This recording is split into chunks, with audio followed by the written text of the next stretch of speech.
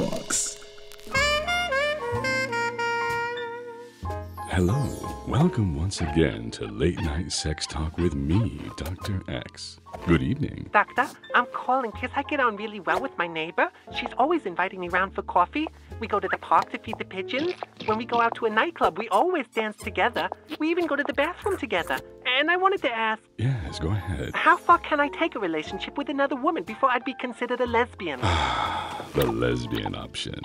At times, men in particular have a somewhat unrealistic image of the love that exists between two women. The term lesbian comes from the Greek island of Lesbos, where women entered into amorous relationships, repaired 16-wheeler trucks together, and watched movies starring Jodie Foster. But let's not be misled by these stereotypes. There are as many types of lesbians as there are different types of women, and different types of men.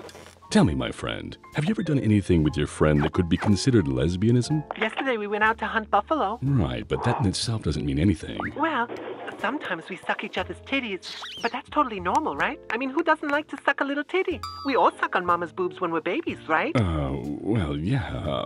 And once in a while we make love, too. But we use an 8-inch black latex strap-on. And that's almost like doing it with a man, right? Well, women can have sex with other women, and there's absolutely nothing wrong with... What, are you crazy? Doing it with another woman? Do you take me for some kind of a pervert? You disgust me. Wow, I don't think she took that news very well at all. Oh well, next week on the show, we'll be finding out how to get it right every time when giving sex toys to friends and family. Is that from me? That's a lovely thought, Luke.